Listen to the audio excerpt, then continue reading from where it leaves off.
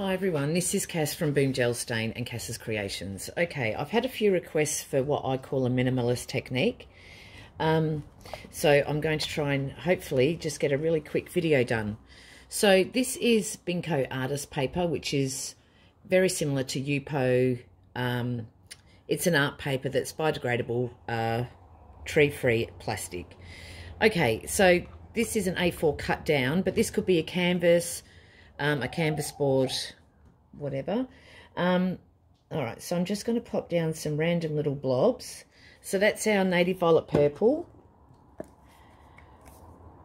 I'll just pop down a tiny bit of, so, oops, that was a bit more than what I wanted there, but anyway.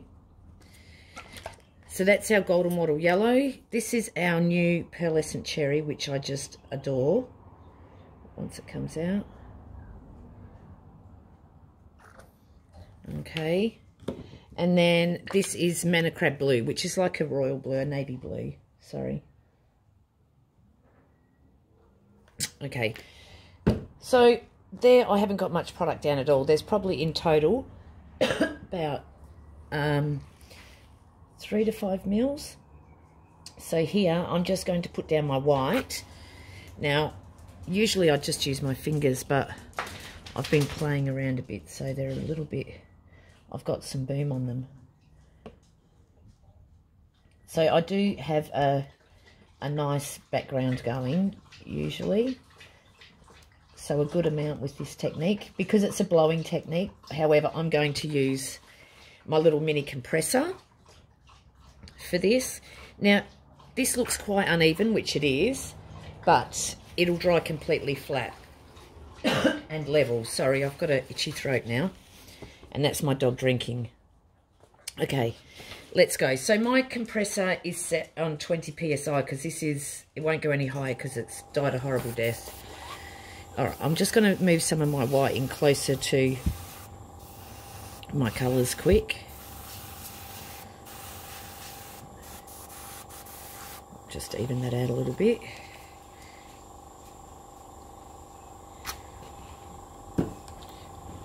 Okie doke, so I've put my random blobs down and then I'll just start blowing. In my head, of course, I'm envisioning that I have like a diagonal type blobby thing happening. Now, trying to dodge the legs of this tripod. So like I said, this is set on about 20. It could certainly be higher. I've worked before and had it up to like 30 psi, but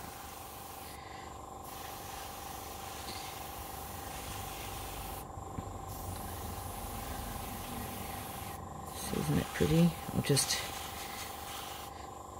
So like I said, this is the art paper, but this could be, oh sorry guys, this could be a canvas. It really doesn't matter. This is tricky doing it with the tripod legs.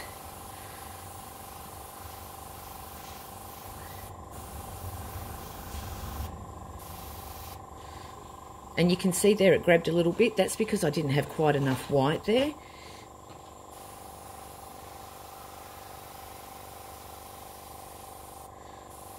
So I'm just gently blowing across my blobs basically.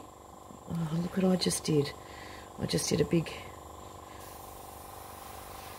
This compressor's terrible. I'll just let the pressure build up for a sec. So I'm blowing across my piece, across the blobs basically, and pushing it outwards. Aren't these colours amazing?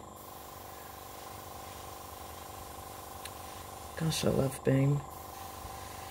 And what will happen, where I've pushed across the white, you'll see here it's starting to sell up.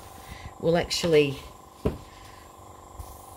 start getting some cells.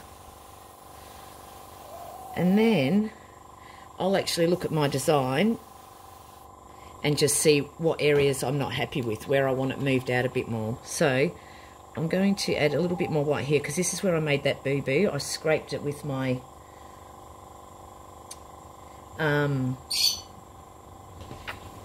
gun. So I'll just see if I can fix that.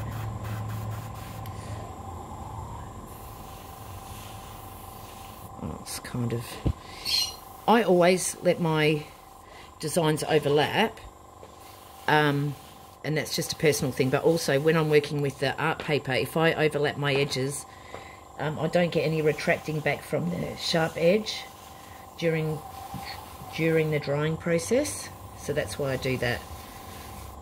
So if wanting to see the dry pics, because like I said, I can't edit, and I'm not going to have this waiting here for days and days, we've got a Facebook group called Boom Gel Stains, so I'll put the dry pics on there.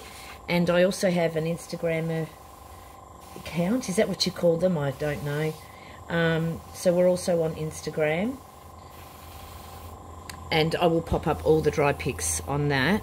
Now my gum's dying a horrible death as well. Oh. So this looks a bit odd, so we need something happening here. And they're a little bit silly shape, but I'll fix those and I'll show you how I fix them. Okay, I'll pause this for a sec.